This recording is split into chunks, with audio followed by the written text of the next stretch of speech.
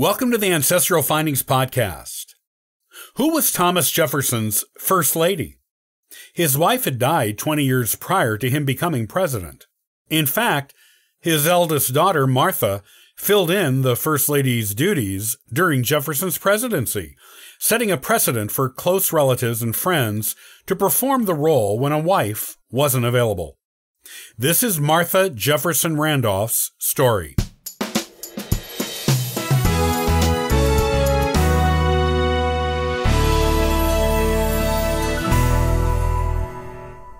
Our third First Lady was not a presidential wife, but a daughter. Why? Because our third president, Thomas Jefferson, was a widower during the time he occupied the White House. His wife, Martha Wales Skelton Jefferson, had died in 1781 after only 10 years of marriage to him, and 20 years before he took office as president in 1801. His eldest daughter, named Martha, after her mother, but called Patsy by the family, performed the duties of First Lady for him during Jefferson's 2 terms in office. Jefferson was the first, but not the last, U.S. president to have someone other than a wife perform the duties of First Lady on his behalf.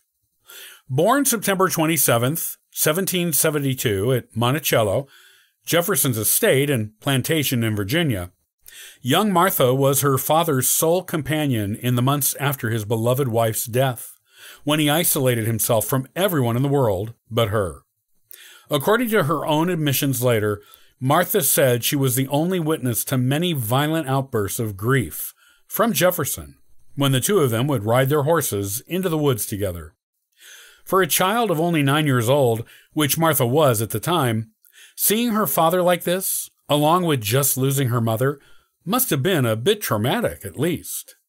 However, it also created a close and strong bond between the two of them that lasted Jefferson's entire life. He always depended on Patsy for everything and trusted her completely with his legacy. On her part, she was very careful how she presented that legacy to the world after Jefferson was gone, being just as protective of the public's perception of him as he had been of her as her father. They were truly each other's keepers. Jefferson's wife asked him on her deathbed to promise to never marry again. He gave this promise and kept it.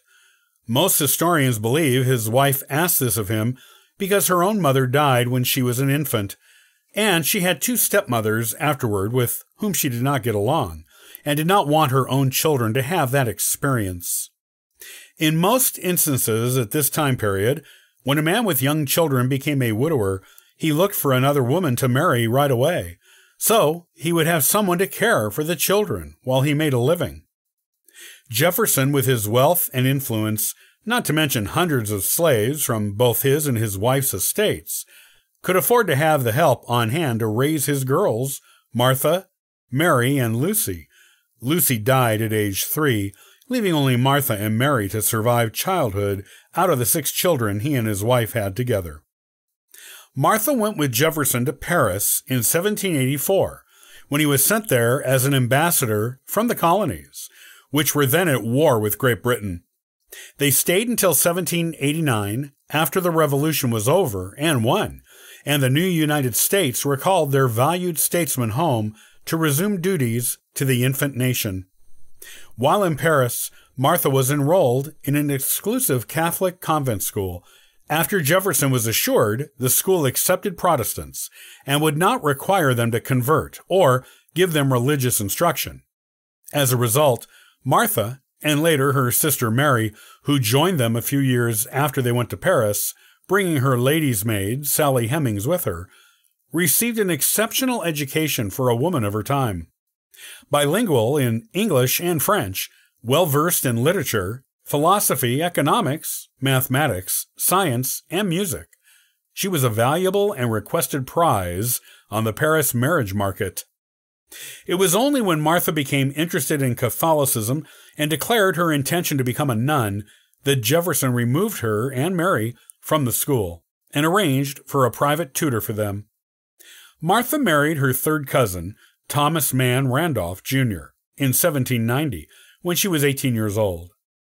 Jefferson gave her generous wedding gifts, including a number of Monticello's slaves, one of which was Molly Hemings, Sally Hemings' sister.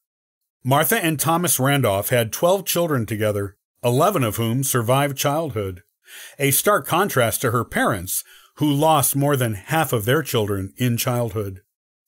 Though she was busy with the work of raising such a large family, using private tutors at home for her children, as most wealthy Virginia planter families did, she and her husband and children spent much time at the White House after Jefferson became president. They visited often, and these visits were extended ones since Jefferson needed her. Whenever foreign dignitaries visited, or there were formal state dinners or other events, she acted as hostess and charmed the attendees, which were the main duties of a first lady at the time.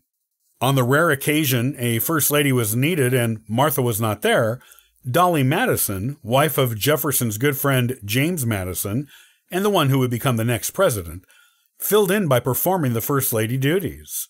However, most of the time, the first lady during Jefferson's presidency was Martha. She was devoted to him, even more than to her husband. Jefferson was equally devoted to Martha. Martha and her husband separated once their oldest few children were grown, though they never divorced.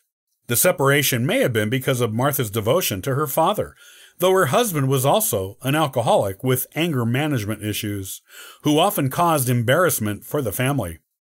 As Jefferson aged, Martha managed most of his affairs, and eventually became his nurse as well.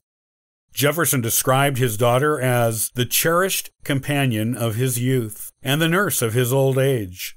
He also wrote that his one regret at the end of his life was knowing he would be parting from her. After Jefferson died in 1826, Martha inherited Monticello, but eventually had to sell it and most of its slaves to pay Jefferson's heavy debts. She tried to keep the slave families together, as Jefferson had always done, but in the end it was impossible, and she had to put them all up for auction.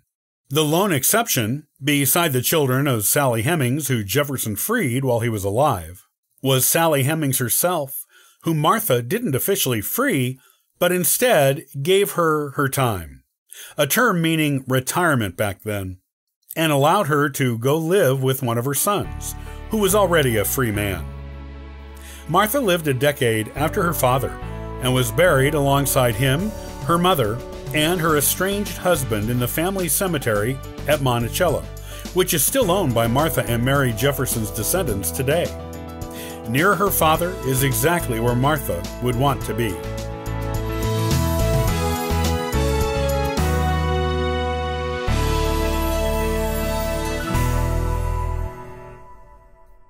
Thanks for joining me today on the Ancestral Findings Podcast. You can subscribe to the podcast on YouTube and iTunes. Also, check out ancestralfindings.com for free genealogy lookups, ebooks, and weekly giveaways. Happy searching!